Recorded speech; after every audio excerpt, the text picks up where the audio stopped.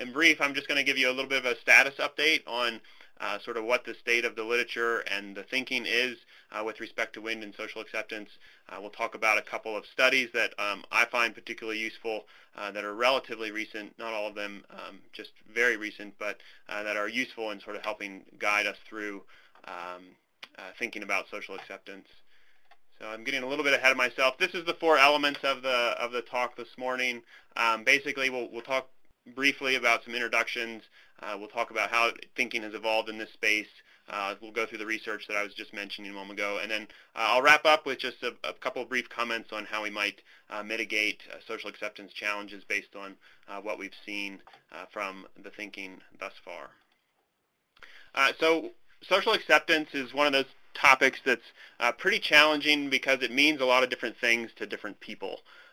Within the academic world, it's usually broken down into 3 specific components, and those 3 components are represented here on the right-hand side of the screen. You have socio-political acceptance, which is really the sort of the policy landscape. You have market acceptance, which is consumers and utilities, grid operators, as well as investors. And then you have community acceptance, and that's really what happens on the local level. Folks there are interested in fairness and equity, as well as potential nuisance concerns like aesthetics or noise.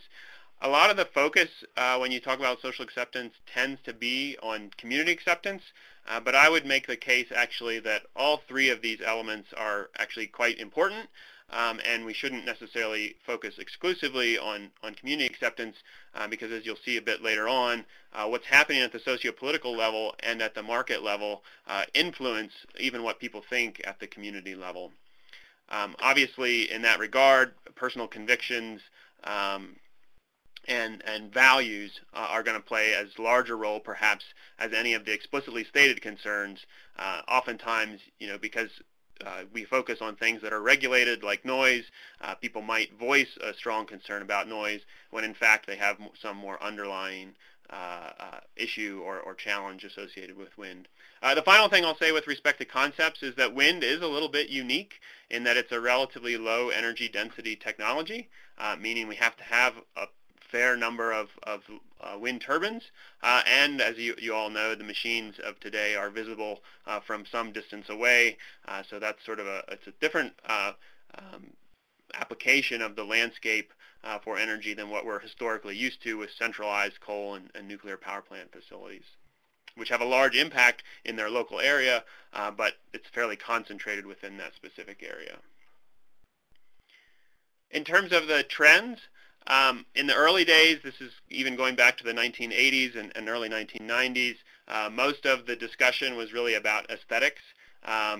What's happening to the landscape? I don't like how my view is changing. As more and more plants came to be built, and you had a few incidences like Altamont Pass, which those of you that have been around for some time are familiar with the Altamont Pass story, where basically a large number of wind turbines were sited in this pass in California that also happened to be a place where raptors would fly back and forth over the coastal range, resulting in a lot of avian and raptor fatalities. That really sort of piqued the environmental community's interest in sort of understanding the impact to the avian communities as well as habitat with respect to the ecosystem and environmental impacts. Moving a little bit more recently into the 2000s, when you start to see a lot of wind deployment occurring and you see a lot of new entrants into the space, then people sort of become concerned more about, are the developers engaging my community in a way that's fair? Are they being equitable, or are they just, this generation's land barons coming in and taking up my land and then making a lot of money off of it, pulling the money out of my community? So the procedures became a focus within the academic community. There was a look at how can we encourage participation. As Lisa knows very well, the community wind projects were certainly one way to address this, to have local ownership in projects. Probably within the last decade or so, sound and health impacts have really come to the forefront. Concerns about both audible sound as well as infrasound, as well as other health impacts have been raised. And that's sort of received some focus within the scientific and academic community as well. Where we come to today, though, I think is actually a pretty healthy place for the industry to be, and represents to some degree a little bit of a maturation. And this is really to focus more on annoyance and welfare. Again, this is not unlike what I was actually criticizing on the prior slide. This is sort of a focus at the community level, but I'll come back to some of the other elements with respect to sociopolitical and market acceptance too. For the communities, though, I think the focus really is around annoyance and welfare. How can we sort of acknowledge the impacts that wind plants have while balancing that against a need to let the very small minority make the decisions about how we regulate and internalize the impacts of wind plants. In terms of where the research is headed, I do think a lot of it's really focused on that welfare and quality of life piece, really trying to understand, if we're going to make policy, what is the level of welfare that needs to be maintained, and who gets to decide what that is.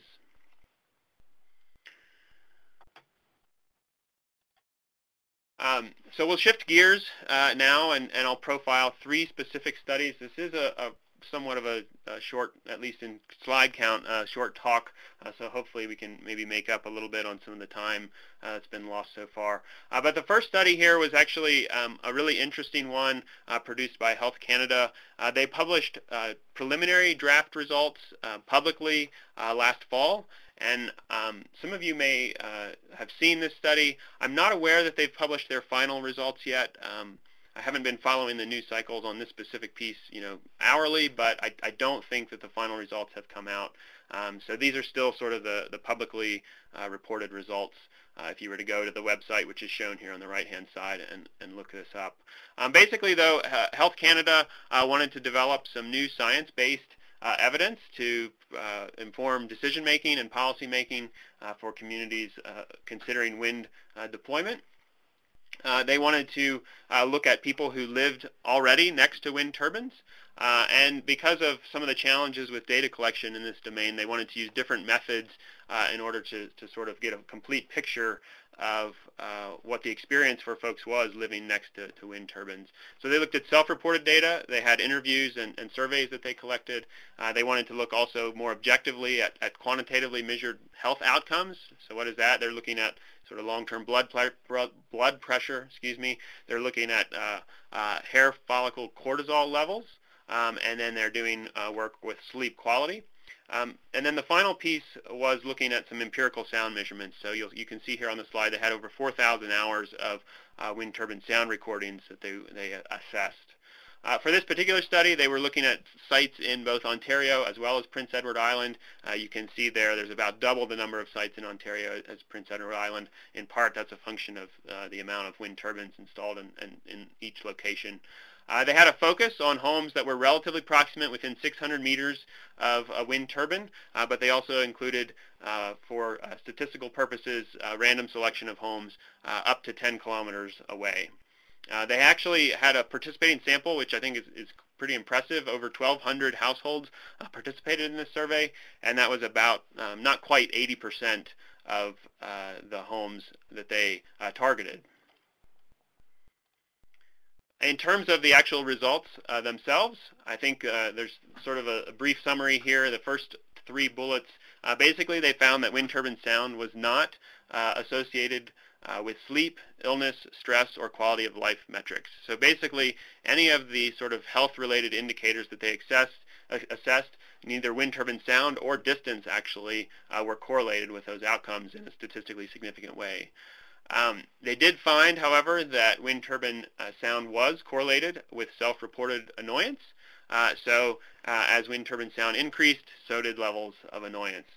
Subsequently, they also found that annoyance, so people reporting annoyance from wind turbines, also had elevated blood pressure and cortisol level, so there was an effect on health resulting from the annoyance, not from wind turbine sound or any of the other sort of related impacts, sound, distance, lights, etc.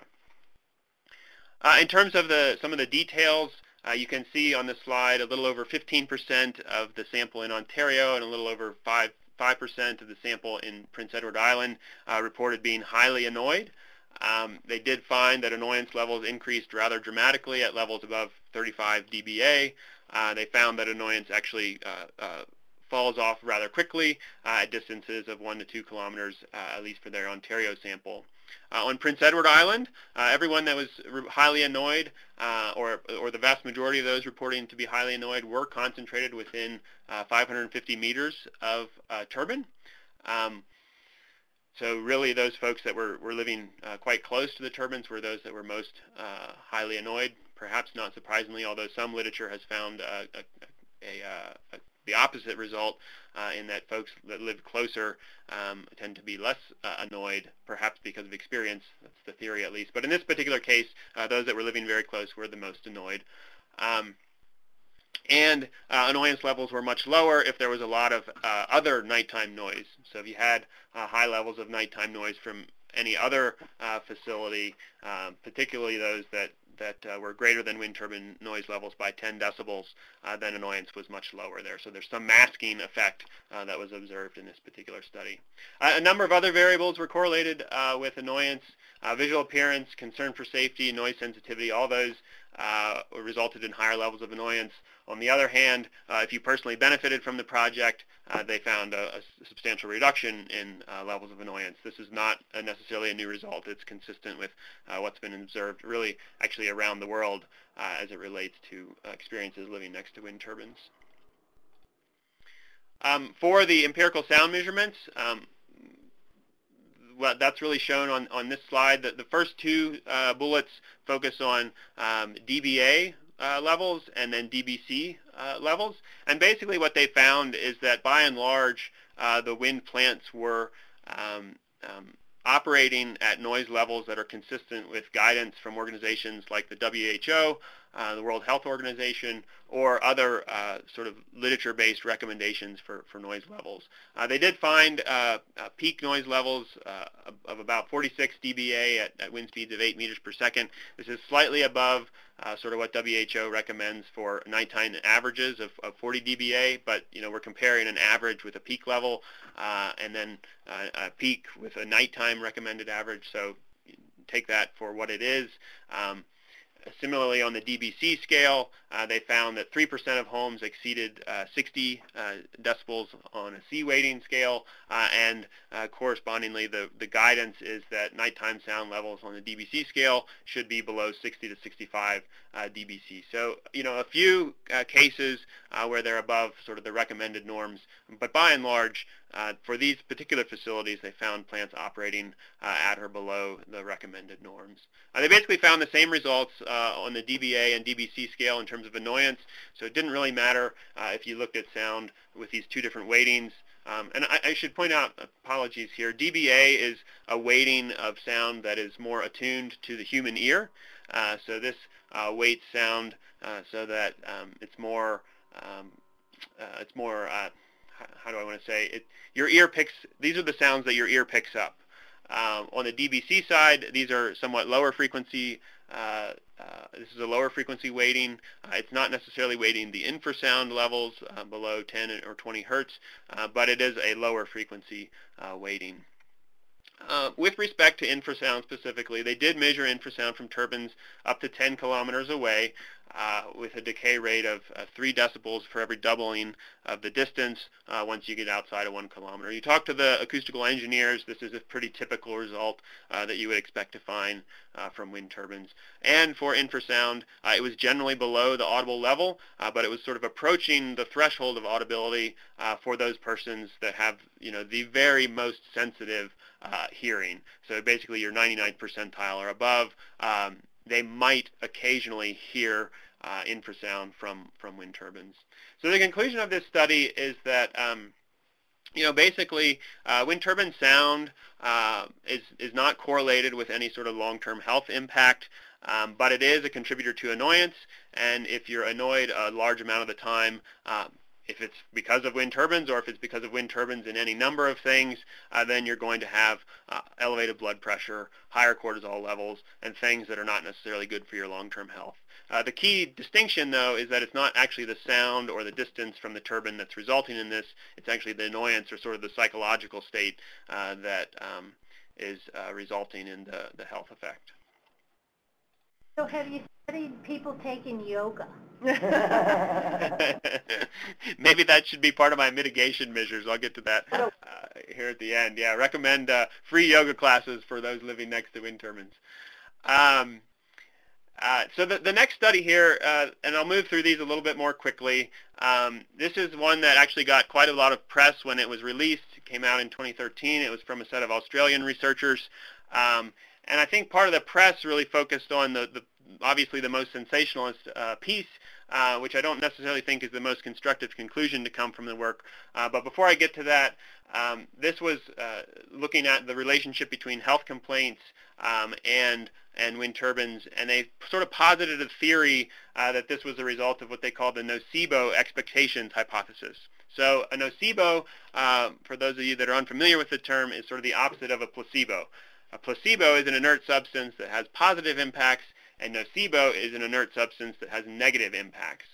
And the idea here is that if you expect something bad to happen, then you start to associate things that are bad in your life with that thing. Or you might even start to experience symptoms as a result of those expectations. You might even actually have physiological symptoms, but it's a function of your expectations rather than any sort of pathology or physiological link. They actually highlight a number of aspects with respect to both wind turbines as well as research in other fields to both demonstrate the viability of this hypothesis and then how it relates to wind. A couple of the things are highlighted here. I won't go through each of them, but just a few to call out. Audible sound levels from wind turbines typically fall within the regulated norms. There's nothing necessarily highly unique about wind turbine sound. There's been no demonstrated physiological explanation for how the symptoms that are reported might result from sound. With respect to infrasound, there's large amounts of both man-made and natural infrasound in the environment. There's no reason to think infrasound from wind turbines would be any different. They also looked at correlations between when people reported symptoms and the news cycles. So if there was a lot of news coverage around what might happen with a wind facility, and then all of a sudden they started to get a peak in sort of the reports of symptoms. This was observed in the Australian context. And then finally, the symptoms that are reported really are more consistent with stress and anxiety. So this goes back to sort of the annoyance, the cortisol levels, the elevated blood pressure that was highlighted in the Canadian study. Those are symptoms that are not unique to sound or other things that you might actually be able to regulate from a wind turbine. So the sort of the popular press took from this that, okay, well, we should just disregard all these complaints because it's just a nocebo. These people are all upset about, their expectations, not actually anything that's substantive or real. Although the authors took a slightly more nuanced conclusion, and it's one that I think is particularly constructive for this context. That is that, if we want to address social acceptance problems, we have to create more positive narratives for wind. We have to change people's expectations about what it's like to live next to a wind turbine, and then you might see an improvement of social acceptance, at least for those folks that are concerned about these types of issues and maybe have fear or otherwise negative expectations about wind. The last study here is actually, it's getting a little bit dated, but I think it's unique, and I think it's actually pretty powerful in terms of the message that it has to share. This author is he's Welsh, and so he's familiar with the UK context. And what he sort of posits in this particular paper is that the people don't tend to oppose wind projects because they don't understand them, or they don't know about the benefits, or they don't understand the value of wind as a technology to mitigate climate change. It really has to do more with sort of their deeper sort of core values or their worldview, as well as their understanding and their philosophy about how decisions for their community should be made. So the second sort of sub-bullet here highlights a number of patterns that he sees and has pulled from the UK context that have emerged from the discussions of wind projects that have had trouble moving forward. And you can see, a number of these themes are not uncommon for places that have problems in the U.S. What's the proper use and relationship to landscapes? Whose right is it to control the land area where I live? Who's actually the right person not only to control but to make decisions about this particular area? Can I trust these outsiders that are coming in and developing these projects? Can I trust these outside businesses who are unlikely to act in my interest? Should my community be responsible for emissions in China or other parts of the developing world? And then what's really the relationship between lay and expert knowledge? Again, going back to this, who makes decisions and how do we get our information? And what he really emphasizes is that you need to bring sort of some understanding of the worldviews and the values of the community you want to develop in to the table from the very beginning. In fact, you should identify those things right up front before you even really start to make any sort of significant investment in a particular community, and sort of focus on those communities that have a worldview perhaps that better aligns with being more receptive to wind power. There's no reason necessarily, particularly in the U.S. where we have a vast amount of wind resource and land area where we can place wind projects, that we should sort of be focusing on those locations that are most easily inflamed. And even though, if you take that strategic sort of upfront approach, that doesn't mean you'll have no issues in developing a project, but it does mean in the end, though, as well, that you're not likely to resolve some of these differences. It's not as if you're going to be able to convince or persuade someone that has a worldview that says we don't need wind projects in this area, that you do need a wind project in that particular area. And when you sort of get to that point where it's not really a matter of persuasion, it's actually kind of helpful, I think, because you focus on, well, okay, how do we resolve this? It's really a sort of an emphasis, as it says on the slide here, on settlement rather than convincing someone that this is the right thing to do. It's sort of how can we coexist within this specific context.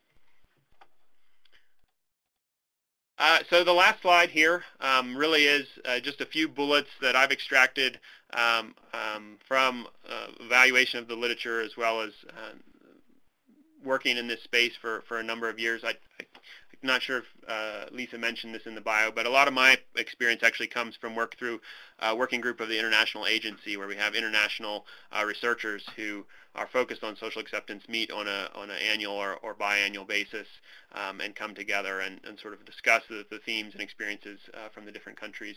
So these mitigation measures are both pulled from the literature as well as my own experience, and then these conversations with this International Energy Agency working group.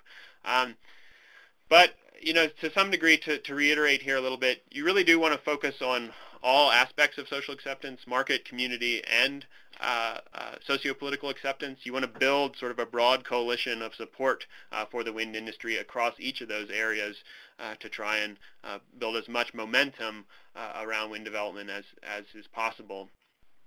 I think we also need to, sort of going back to that maturation point, recognize that wind projects are large infrastructure. This is not unlike building a new road through a rural area, or building a new office building or something like that. This is a big change that people sort of have to wrap their head around. And with any change, there's going to be winners and losers. So we need to try and mitigate the impacts to the losers, or compensate them for their welfare loss in some form or another. Obviously, determining what level to do so and who gets compensation and who doesn't is a non-trivial challenge, but it's something that we do need to be thinking about, trying to balance that welfare impact. Obviously, to the last article I profiled here, we do want to get to know the communities where wind projects are being considered up front. Obviously, this is probably more direct guidance to the development community than this particular group, but many of you probably interact with developers on a semi-regular basis, and making sure that they're making strategic decisions about where they focus, not just from the respect of what's the wind resource and can I get connected to the transmission line, but is this going to be a project that's going to inflame sort of social concern, or is it going to be one where it's going to be well received? In addition, also sort of consistent with this theme of maturation, I think it's okay for developers and for the community to recognize that sometimes we need to bring in experts. There are people who specialize in sort of managing the development of infrastructure projects so that it goes along in a smooth way. Sort of classically, this would be your PR firm. It doesn't have to be a PR firm. It could be actually a local champion or otherwise. But some sort of intermediary can sometimes be a really crucial way to bridge the gap between sort of this outsider who is coming in and developing and the local community members who want to protect and don't want to be taken advantage of. Finally, obviously, you do want to engage folks earlier rather than better. I think surprises are generally bad for humanity as a whole. No one really likes to be surprised unless it's your birthday or something like this, I suppose. But generally, particularly with large infrastructure projects, people don't like to be surprised about that kind of thing. But even within that, we need to recognize that not everyone is going to agree that a wind project in this particular location is a good idea. But I think you can move beyond that by focusing on how we settle our differences and coexist rather than is this a good or bad thing philosophically. So with that, yes, there has been some a look at that. Unfortunately, it's been a little bit of a challenge because the wind industry is relatively young. And the work that's been done to date actually has, to some degree, some conflicting results. There's certainly been, if you're familiar with Ben Hohen's work on property values, he has found that to the extent that a property impact can be identified, again, none of his results have had statistically significant impacts, but to the extent that you can see, some movement in the noise, that there's a possibility for an increase in property values shortly after a project is, a decrease in property values shortly after the project is announced, and then it sort of bottoms out during construction, and then it returns to more normal levels with time in the years following when people are able to experience living next to a wind turbine and realize, that their expectations, I guess, are actually reset. So it kind of goes back to that nocebo paper whereby, people's expectations maybe aren't materialized, and so they can have a more normal coexistence with the plant. That hasn't, though, necessarily been found in all cases. It's not clear, though, if that's really a data issue or, that we don't have large enough samples or if there's actually different results from the different studies. In some cases, you've found generally consistent levels of support or opposition throughout. I'm not sure that people have found that it gets worse with time, but it's just not clear that it gets better with time. I don't know that specific sort of land ownership value or issue has been raised really frequently in the literature, but I think it goes back to this sort of more general conclusion that any project you're creating is going to have winners and losers. And we need to think sort of before the fact about who those groups are likely to be and how we can mitigate the concerns of the losers. I mean, I think this is just sort of a general planning and policy sort of theme that any change from the status quo creates winners and losers. And if you want to enact change, you're better off trying to make the losers your friends in some form or another, rather than not thinking about them at all. And in that particular case, perhaps it would have behooved the developer to think more about investments in the community rather than just the lease payments. So you certainly see investments, property tax payments, which do have a more general community base. But you've even seen developers make big investments in local schools, in building a new fire station, in setting up a fund that maybe pays for energy efficiency investments. And I think, yeah, we need to be a little bit more creative. Those are certainly not universal practices. Some of them tend to be more common in Europe than in the U.S. But I think those are the types of things that we have to think about going forward, independent of whether it shows up in an academic paper or not. So actually, the Danes have instituted at the national level, and granted, Denmark's a much smaller country than many even U.S. states, but what they've instituted at the national level is a property value reimbursement scheme. So if you can demonstrate, and they have pretty straightforward rules for demonstrating a property value impact, they will compensate you for that loss. And this is, the very same kind of policy that I think you're mentioning. You've seen other locations, perhaps probably more at the local level, that have considered sort of property value guarantees as well. Obviously the evidence is that there's no sort of general property value impact when you sort of look at the industry as a whole. There may be outliers to that. So the policy is certainly not unique. As with any policy measure, though, the devil's always in the details. And so I'm not familiar with that specific proposal, but suffice it to say that the concept is certainly not unique, and it's something that certainly in the more mature markets, like Denmark, has actually been institutionalized on a national basis. No, there's certainly differences, and this goes back to actually John's first question with respect to the temporal aspect. The best projects for which we have sort of a long temporal history use much different technology. They're using smaller machines. They're using machines that were designed with, for example, noise as much more of a secondary consideration. They're actually pitch-controlled machines, or stall-controlled machines, I'm sorry, rather than what we have. All the modern machines today are pitch-controlled. So, when the wind would get too high, essentially you'd have an aerodynamic brake, almost, to some degree like an airplane flap. This is maybe going a little bit too far, but essentially you would have a stall-controlled machine such that when you got to a certain noise level, the noise, not certain wind speed level, the noise would become very loud because of the aerodynamics and the change in the aerodynamics that would keep the machine from overspeeding and tearing itself apart. So that's a real challenge actually in this space, and it's not necessarily one that we can do anything about because it's really more just a function of a relatively new industry. So having some of those long temporal relationships with sort of state-of-the-art technology are always a challenge. Some of you may have heard about the Falmouth project in Massachusetts, or some of the projects on Cape Cod. This was actually a very controversial two-turbine installation on Cape Cod that they had shut down for extended periods of time. But they were old and they were stall-controlled machines. And yeah, if you're sitting close to people, you probably want to be going with some of the newer state-of-the-art designs that do. You've seen a lot of progress from the OEMs in trying to adopt blade technologies that have at least much higher energy production for a given level of noise relative to some of the older technologies. So certainly a change there.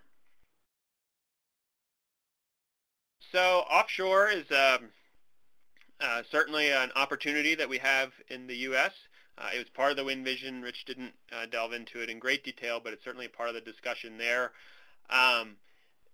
One of the primary justifications for going offshore is a reduction in the social impacts of the technology, both from an aesthetic perspective as well as a noise perspective. There is some obviously thought about wildlife habitat, although then you sort of you start to if you talk to marine environmentalists, they may not feel necessarily the same way that we would feel in the interior of the country, thinking that there's a lower environmental impact. I think there is certainly a possibility for lower environmental impacts depending on the site offshore, but it really does depend on those site-specific conditions. From a social acceptance perspective, yeah, certainly moving the turbines further offshore can help social acceptance. It also makes what is currently a relatively expensive technology even more expensive. So, for every kilometer or mile that you go offshore, that's additional distance that you have to travel to construct the machine. It's additional cable that you have to get the power to the shore. It's additional distance that you have to travel when you're going to service the machines. So there's certainly a possibility or an opportunity there. But if we really want to use that as a means to solve social acceptance challenges, there's an incremental cost that's probably going to be incurred. And offshore wind is not necessarily in a place right now where it's able to incur a lot of additional incremental costs. Really, I think the offshore wind community is focused on cost reduction pretty heavily right now to increase the viability of their projects. So maybe not necessarily a short-term or near-term opportunity, but perhaps more in the long term that could be a strategy to adopt.